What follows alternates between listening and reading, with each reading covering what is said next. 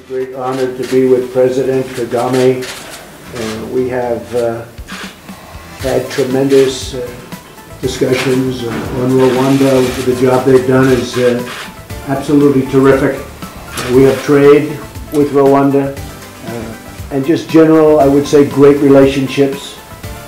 I want to congratulate you, Mr. President, as being the new head of the African Union. That's a great honor. This was just announced recently, and that really truly is a great honor. So please give my regards. I know you're going to your first meeting very shortly, and please give my warmest regards. But it's an honor to have you as a friend. Thank you. Thank you very much. Well, it was a great honor to meet the President of the United States, President Donald Trump, and we had good discussions on those two levels. The bilateral relations between Rwanda and the United States. Rwanda has benefited tremendously from the support of the United States in many areas, whether it is in peace support operations we have carried out in different parts of the world. We had the United States on our side supporting us. They have supported our economy in trade, investment. We see a lot of tourists from the United States, visitors coming to Rwanda. And President, I wanted to thank you for the support we have received from you personally and the administration. And we are looking forward to also working with the United States at the level of the African Union, where we are carrying out reforms at the African Union so that we get our act together to do the right things, and that helps in cooperating with the United States. It would be more beneficial when we are organized to know what we want from the United States. Sure. For that cooperation, so I thank you very much. Well, I thank you very much, and it's a great honor to have all of you here. And we'll speak for a little bit longer, and thank you very much. Thank you. It was good. This is a hell of a dinner. Well, I want to thank Your Eminence. This is really great to be with you again. We love it. Governor Cuomo, our great senators. Hi, Chuck. He used to love me when I was a Democrat, you know.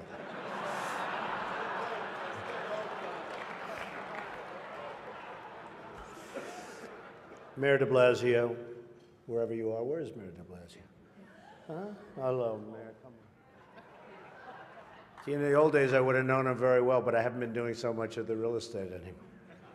And I want to thank Al and Nan Smith. Just a fantastic job you do with the dinner, and congratulations on a record. Over $6 million, right? This is their record. And a special hello to all of you in this room who have known and loved me for many, many years. It's true. The politicians. They've had me to their homes. They've introduced me to their children. I've become their best friends in many instances. They've asked for my endorsement, and they always wanted my money. And even called me really a dear, dear friend. But then, suddenly, decided when I ran for president as a Republican that I've always been a no-good, rotten, disgusting scoundrel. And they totally forgot about me. But that's okay. You know, they say when you do this kind of an event, you always start out with a self-deprecating joke. Some people think this would be tough for me, but the truth is,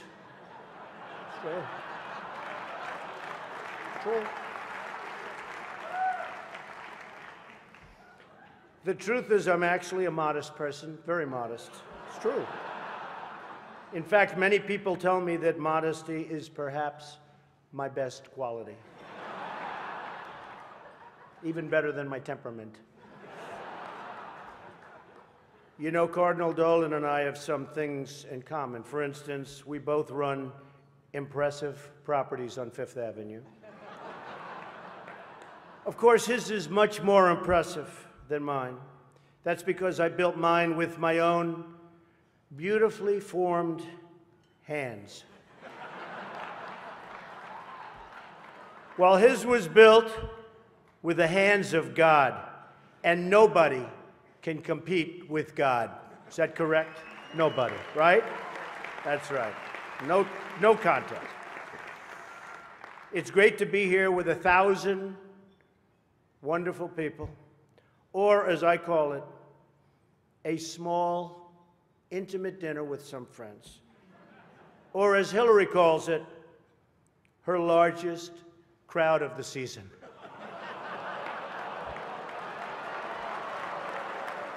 Ah, this stuff. This is corny stuff.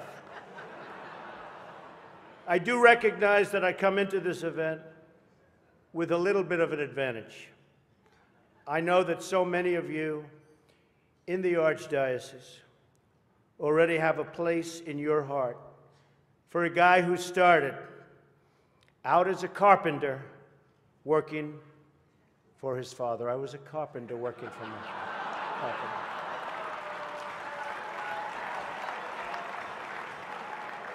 True. Not for a long period of time, but I was for about 3 weeks.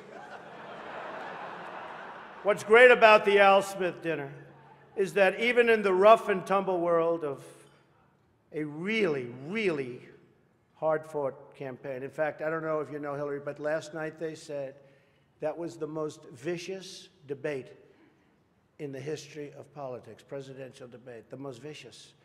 And I don't know, are we supposed to be proud of that, or are we supposed to be unhappy? But they did say that, and I'm trying to think back to Lincoln. I don't think they can really compete with that. But the candidates have some lighthearted moments together, which is true. I have no doubt that Hillary is going to laugh quite a bit tonight, sometimes even at an appropriate moment. It's true.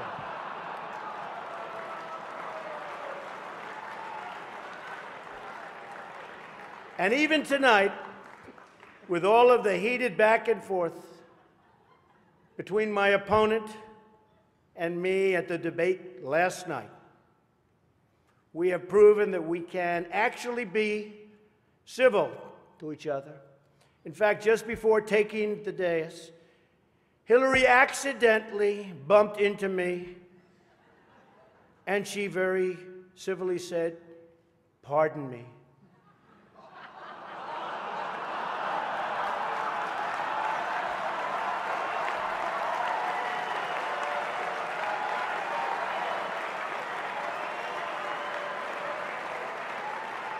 And I very politely replied, "Let me talk to you about that after I get into office."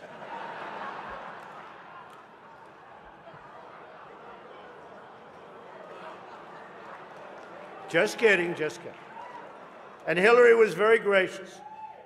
She said if somehow she gets elected, she wants me to be, without question, either her ambassador to Iraq or to Afghanistan. It's my choice.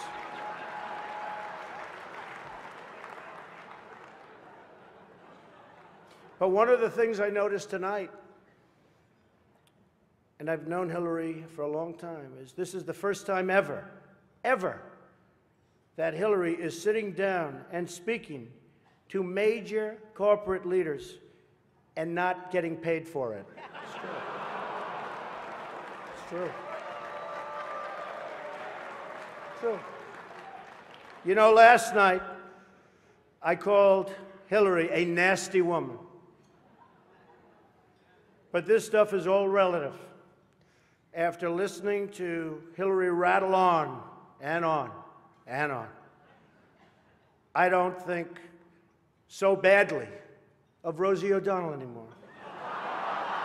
In fact, I'm actually starting to like Rosie a lot.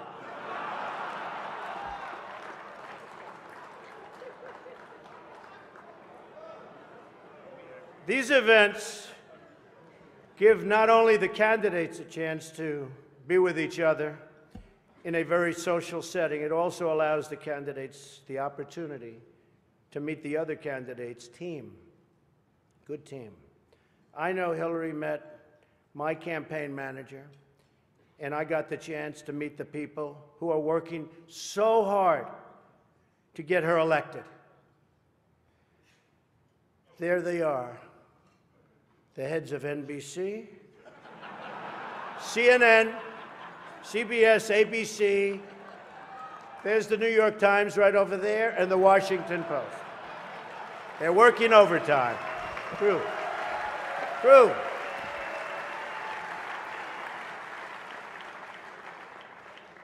Oh, this one's going to get me in trouble. Not with Hillary. You know, the president told me to stop whining. But I really have to say, the media is even more biased this year than ever before. Ever.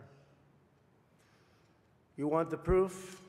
Michelle Obama gives a speech, and everyone loves it. It's fantastic. They think she's absolutely great.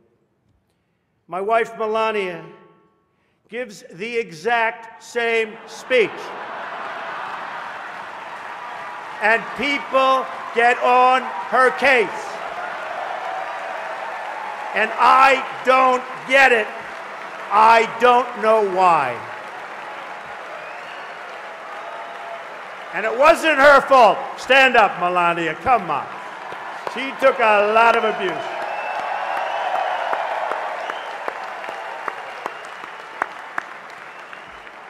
Oh, I'm in trouble when I go home tonight. She didn't know about that one. Am I okay? Is it okay? Cardinal, please speak to her. I'd like to address an important religious matter, the issue of going to confession, or as Hillary calls it, the 4th of July weekend with FBI Director Comey. Now, I'm told Hillary went to confession before tonight's event, but the priest was having a hard time when he asked her about her sins, and she said she couldn't remember 39 times.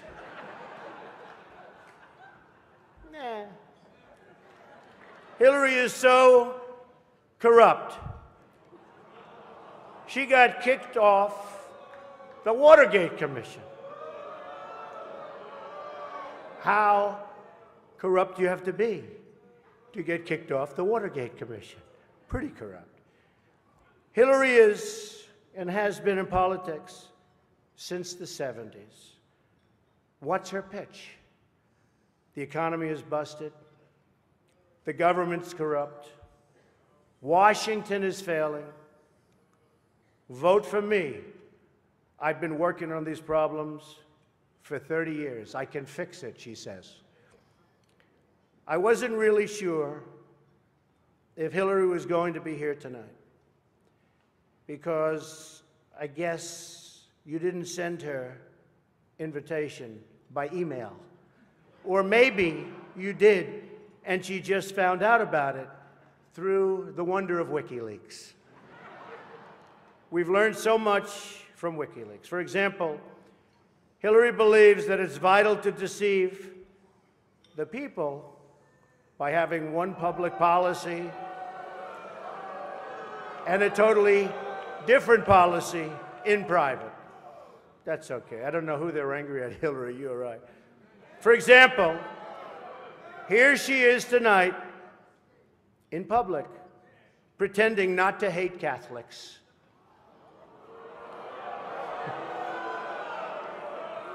Now, if some of you haven't noticed, Hillary isn't laughing as much as the rest of us. That's because she knows the jokes. And all of the jokes were given to her in advance of the dinner by Donna Brazil, which is,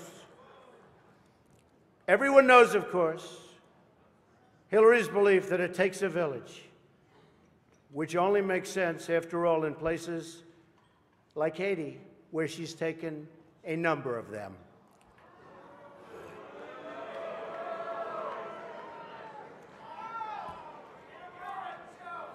Thank you. I don't know And I don't want this evening without saying something nice about my opponent.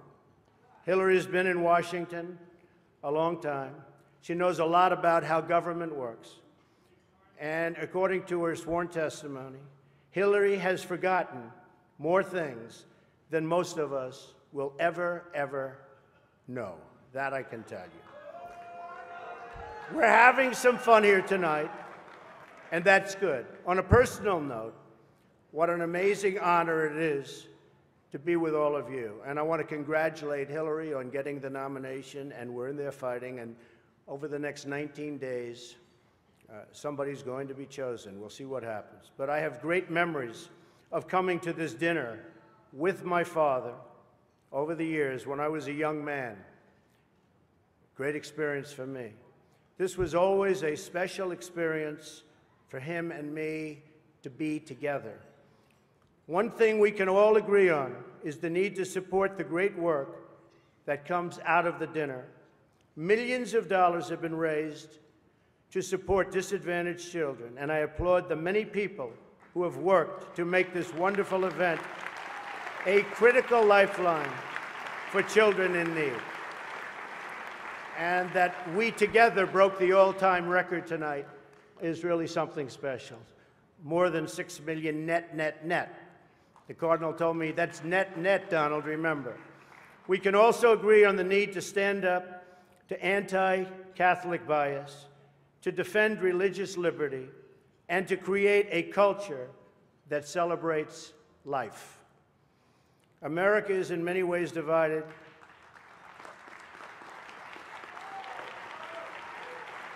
Thank you. America is in many ways divided like it's never been before. And the great religious leaders here tonight give us all an example that we can follow. We're living in a time and age that we never thought possible before. The vicious barbarism we'd read about in history books, but never thought we'd see it in our so-called modern-day world. Who would have thought we would be witnessing what we're witnessing today? We've got to be very strong, very smart, and we've got to come together, not only as a nation, but as a world community. Thank you very much. God bless you, and God bless America. Thank you. The US, when they borrow money, they're getting it in 1.5, 1.9 interest rate. Africans, when they get the same amount of money, they're paying 9, 10%. The people who don't need a break, they get a break. The ones who need a break, they don't get a break. The sheer survival of the World Bank, IMF, is based on the fact that African countries and many other developing countries do not succeed. Their success is based on our failure. That has to change. And guess who can make that change? We, the children of Africa, we, the Africans, are the ones who have to say, we know your game now. Enough is enough. We're not playing it anymore. And this is where the diaspora come in. There are more Ghanaian doctors in New York City than in the entire country of Ghana. There are more Nigerian doctors in LA than in the entire country of Nigeria. So let's be serious here. What Africa needs is capacity. And that capacity is in the diaspora. So it behooves us to bring the diaspora together. Let them understand what is really going on in our Africa. Diaspora are not going home. Diaspora are angry about Africa because they are not understanding the root cause of why Africa is where it is today. They think getting rid of a president will take care of the problem. Far from it. That president is just going to be replaced by another one who is going to equally suffer from the same difficult environment to work in. So let's look at an Africa that must be free to take care of herself, an Africa that's free from exploitation from outsiders. The multinationals who are stealing from Africa every day in broad daylight. I use an example of the DRC. If you ever fly very low over the DRC, you'll see tarmacs in the jungle. You'll see 747s flying into DRC, picking up minerals and flying right out. The same multinationals are responsible for arming young people and giving them MK-16s. Because why? Their satellites in the skies are telling them where that village is. There are lots of diamonds. So what do? Arm young people, drag them up, and send them to go chop off a few heads. The rest of the village runs away, so they come behind and do their illegal mining. We black people must understand what is really going on. Because what we are shown instead is, oh, look at those Africans killing each other. There are some serious games that have been played in Africa for far too long.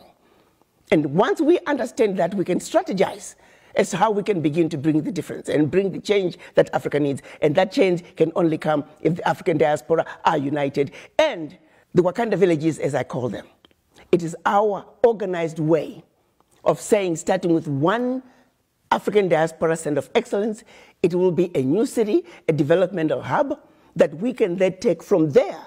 Every sector is developed. Take healthcare. How many doctors do we need in this region to take care of this many people? We pick up education, same thing. We pick up engineering. We pick up electricity. How many megawatts of power do we have in the region? How many do we need? Be it solar, be it wind, be it hydro, be it geothermal, be it nuclear. When you were singing, the masters of the field were coming. We Warrior boys are coming. The masters of the field are coming. We Warrior boys are coming. To win the race, we trust in God, we trust in God. To win the race, we trust in God. And that's for Opokuwari. Masters are coming. Masters are coming. Masters are coming to win the race. Oh, oh, oh, oh. Masters are coming. And then they will sing. Then we go more. Then we'll keep quiet. Then they will sing. When they tire, they will come in. Diplo Warriors. Diplo Warriors are winning again. We have to win the race and take the cup. We are the masters of the field and best athletes, famous to all and decent boys. How Diplo? Then they will start. I've been quiet. They will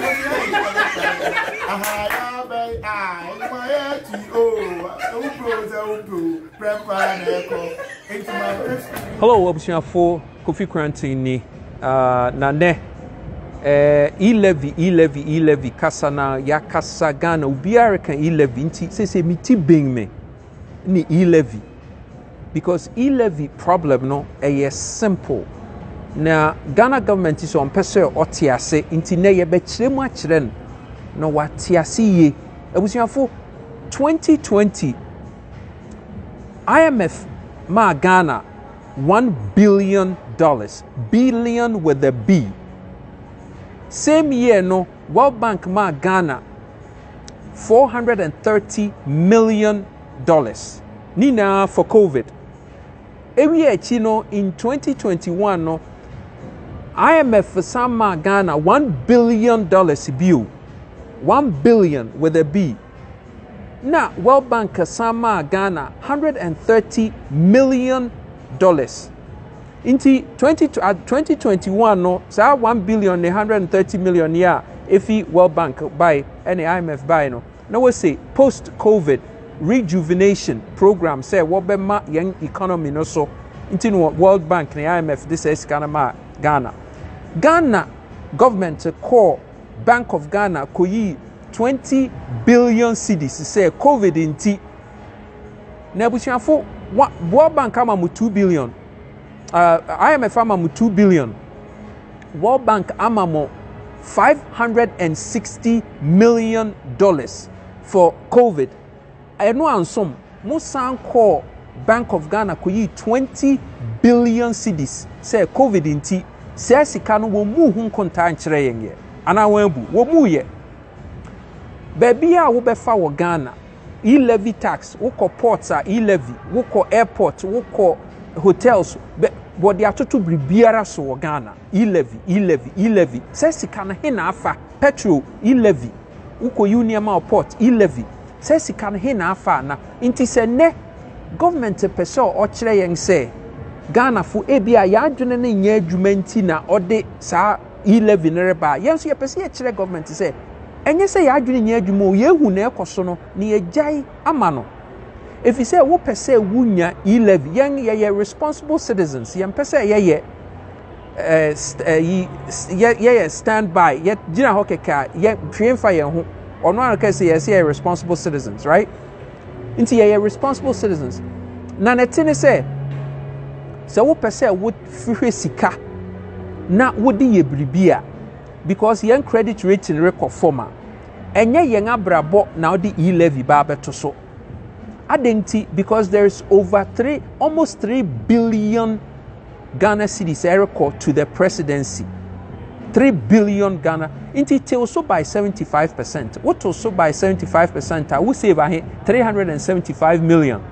$375 million save not at the presidency. You don't need 3 billion Ghana cedis going to the presidency. Then now what Mr. Kufuado. Ene ne ekoso wo presidency den na mudi sikane ye presidency ho mudi ye den mudi hyew suruku ana den na mudi ye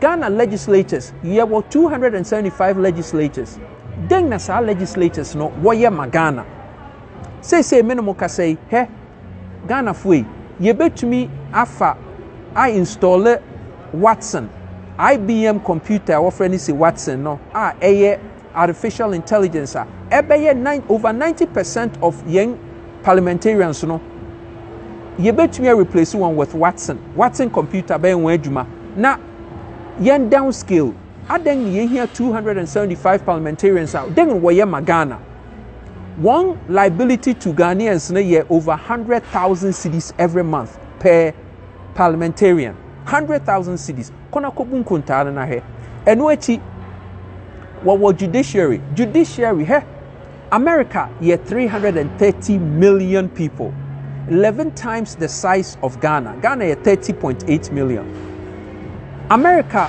wo 9 Supreme Court judges Akufo-Addo ba nansen Ghana near wo 10 Supreme Court judges Akufo-Addo appointed 8 aka ho nti say Ghana 30 a country of less than 31 million people no ye wo 18 Supreme Court judges den na how yen 18 den na adan yen na chese kronga wo wiase na Ghana na wonti ye hia Supreme Court judges den ti na ye wo Supreme Court judges a country of less than 31 million 18 Supreme Court judges one Supreme Court judge bia no liability ebro $150,000 150,000 cedis a month kona kobun kunta ne V8 ordered them ne bodyguards ne driver ne krone ba then inti ne yafa an extra 8 Supreme Court judges and no konchen say amene ka say ye wo 34 ambassadorial posts around the world 34 Vatican City ewo Rome kra ye wo ambassador wo ho den na ambassador wo Vatican City ye magana mon kan kire yen aden ne wo ambassadors wo ba bi te say Malta nom ne wo friend den Sri Lanka se Sudan nom ne ade den okom no yen ne de ba nti ne ye wo ambassadors wo Sudan it doesn't make any kind of sense so we e-levy what is this yes some 58 diplomatic missions around the world. Diplomatic mission no anka ho mfaso ne se wo trade desk edi income commerce bre Ghana. Sa diplomatic missions around the world they 58 sika ben wo de bre Ghana. Mon kan kire yen here. Eye kron waste of money and resource. Muse mo hwehwe e-levy. Ye be kire mo say e-levy no mon kona mon koyi imfimu amutu futum. Positions na mo create a hu nimfaso no. Ehɔ na mon koyi imfi aden na mo haw Ghana fo saa MPP fo den na Ghana fo ayemunti na de bia yentu ase no saa positions yi na was over 2,000 executive positions wo executive benefits ne perks wo to kwan wo business class wo nya 4x4 no me ade saa ne me na esi wo yi fi ho ana wotel so eno no bema e-levy no income from e-levy ye benya fi ho mroso den necessary ye ka kire Akufo-Addo ne wo government say saade no munkoyi yimfi honom na mo boka Ghana foka unnecessarily na mo bwewie yi na awie na excavators Onyankopon adom yen say yen sankoka ne yen nan na ne yemfa nye sika ne yemfa ntew yen e-levy kason mo abeka chen say mo akohyew excavators 85 excavators abako ye over 150,000 to 200,000 mo san akohyew na ka ho na pan no we ye edi cup no we tea no we ya anom cup no so a wa abo na aka ho Akufo-Addo and his government why Ghana fo yɛmpene ndɛ mpene kyina 11 no wana yɛzebɛhyɛ wana no wa kwafi sika no wɔdze aba yɛmpen ina ɛlɛ wɔkpɛnɛ yɛne mo ba bɛko yɛbɛgyina mu de ne sɛ yɛrempene Akufo-Addo and his government adɛn o say when cluelessness meets unpreparedness no MPP mfoni na obehu wo ho yabram we're not going to take this, we're not having this monfa yɛmpene ne mpene kyina 11 no yɛgyia monko cut legislature monko cut executive monko cut judiciary na sika ambassadors any friend ambassadorial post any diplomatic missions saa nneɛma ni na mon cancel na mon reduce na mon fa computers in ye legislature say ye 275 no ye betumi the drone I replace one ye here 275 at the maximum 4 per region ye here 64 parliamentarians ye here 211 parliamentarians no were liability to Ghana at about 100,000 cedis every month. Come on, enough of this nonsense. Yewiem.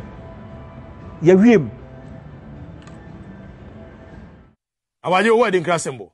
Okay. So when we are the class symbol of knowledge, strength, adaptability, energy, freedom, unity, hope, peacemaking, harmony, intelligence, power of love, strength.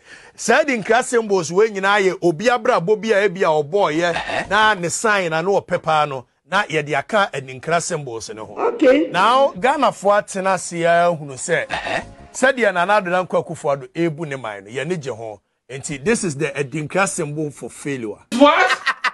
It's a free na de ko. Said Edinkra symbol who space me no ya. Edinkra symbol so. The president is now a free na de ko who space me no ya. Edinkra symbol so. Photo is an Edinkra symbol for failure. You are a failure. You are a failure. And I beg you can never make it. Yana nanoma motena see here Edinkra symbol. He say mumiyamfa we nka. This photo Edinkra symbol for failure. Apostle, we hear of this. Now back to the studio. I'll tell Apostle about this. This is what you want to use your life for. Oh my God. I am a boy. When it is a castle. O man yo hear my. Hey. Nenam a memoir enkoye ntino. Maza. I come there.